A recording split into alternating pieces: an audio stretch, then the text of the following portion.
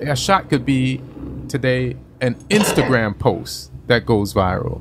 It could be a YouTube. It could be when you just told me off air, you did the podcast with Rogan in December and everybody listened to it. And then the guy upstairs that you've been with the agency for 4 months called down the other guy, say, hey, you didn't tell me you had Joey Diaz. And then your ball gets rolling. You know what I mean? Like when I started, a shot was is a step-by-step set of shots. First, you try to get an audition for Montreal. So you get the audition. That's a part of the shot. Then you audition for Montreal, and then they say, yes, you can go to Montreal. So that's another step or phase of the shot. And then when you're at Montreal, you kill. And then you got meetings. And after the meetings, you get a TV show deal.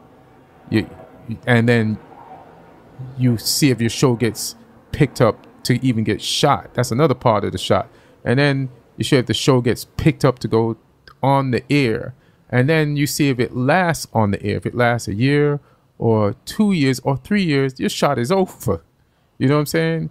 Because nobody will remember that show. It's the show that was on 9 to 10 years or 8 years that people will remember. So, but then now you can kind of fail upwards. I feel like now if you are on a show, you can parlay that now more and say, well, I was on this show. And people are looking for people. There's more platforms. There's more channels. There's more shows. So people are like, all right, let's get that guy. He was sanctioned by these people on this network or platform. So maybe we can use him on ours. You know what I mean? But the terminology shot has kind of changed. Well, now, shot for me meant your big break. Right. You know how many big breaks I thought I was going to get? 30. 30. You know, I mean, let's take the longest shot, for example.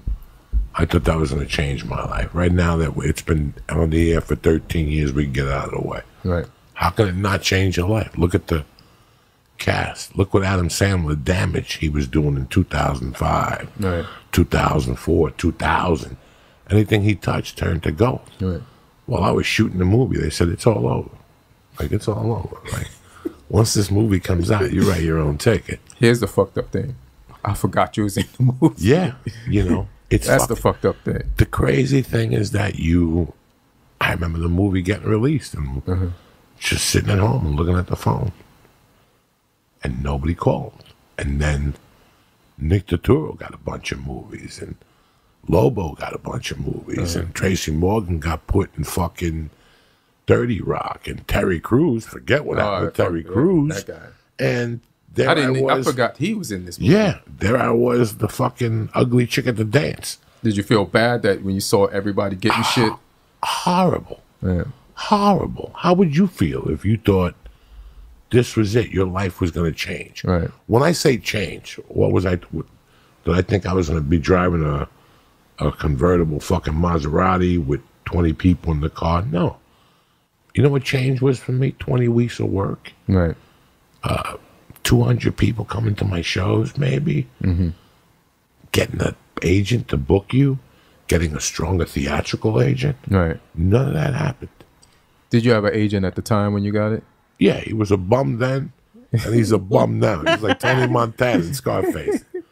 You know, it was. It didn't change him that you got that. It set me fucking.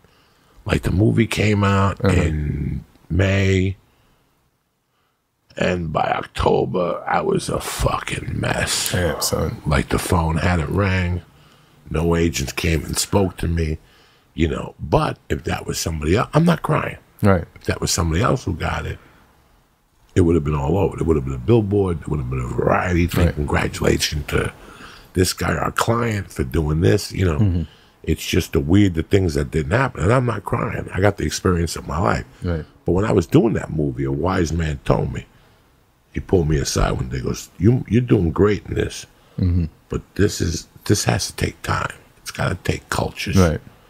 And recently, I saw it. You go on the fucking Rogan podcast. Nobody knows who the fuck you are. They look you up, and now they go, "That's the fat dude from The Longest Yard." Oh, shit. Now they research more. Yeah. So what I learned was everything comes back in cultures. Right. Everything that Mad TV you did that nobody fucking saw. Now one night they air it at 11 o'clock, and there's a million people home because it's a snowstorm, and you're a fucking star. Right. So everything takes cultures. Everything comes in cultures. What you did in 2007, if it was good, history's gonna come back to repeat itself. Right. You know how many times people have called, hit me on Twitter and said, "I didn't know you were My Name Is Earl." They don't know. Yeah. So it comes back. Now they'll go pay the $5. Right. Now that's validation. That's my favorite show. Now I gotta go see it. All those things. And for me, it was not a movie, right? Like for me, it was not a movie. It was not me killing on the road. People fucking hated me on the road. Yeah. It was telling a hooker story. Telling a story about me mugging a hooker. So it blew me away. And you told that on the podcast. I told it on the podcast. The only place you could fucking tell And it. next thing you know, there was 100 people at a show down in Hollywood cheering to tell the hooker story. Yeah.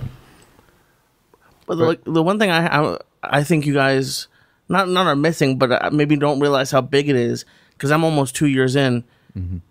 Like I see people, like a shot for me is you letting me do the Wilbur, is Felipe letting me do a guest spot at Caroline's, like that sort of stuff. That like to me, because like I've seen people who are And that's not a shot. No, to me it feels like a shot. That's just an opportunity for you to look Learn some into the shit. ocean from the fucking beach and go, oh, that's what the bottom of the ocean Oh no, but looks like. I don't mean I'm gonna get an agent and No, blow no, up. no, I just no, mean like it's no, the no, next no. step. It's like a No. Right now, you got no shots in your future.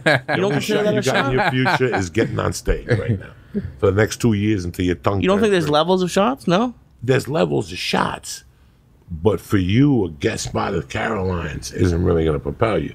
It's just to show you what it's going to be like. It's like when Jim Valvano made his players cut the net down before the season began to show them what it was, to show them what to feel like when they cut the net down. Right.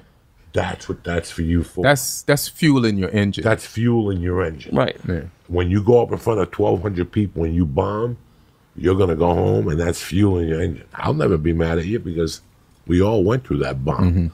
The first time we got up in a big theater and we thought when they gave you a guest spot, you fought and you're excited, all of a sudden they didn't laugh at you. Now you're back to square one. So it's really not a shot. These are opportunities for you to peek behind the curtain and go, oh, that's what it's like to go up in front of 1,500 people. Get some experience That's what and it's like learn. to do a Friday night. Yeah. That's what it's like. You're at the 2-year mark where all you need to do is get on stage, put your head down. Oh no, and I on don't expect stage anything, but to me that's and keep going. because I see people at open mics who have been at open mics for 10 years and haven't done a real show. Because- so to me that's a show. I mean, maybe in 10 years Listen, I'll, you control, in this business, you control what you want to do. And it starts by the word no. We're going in like fucking Marines, you understand me? Welcome to church, motherfucker.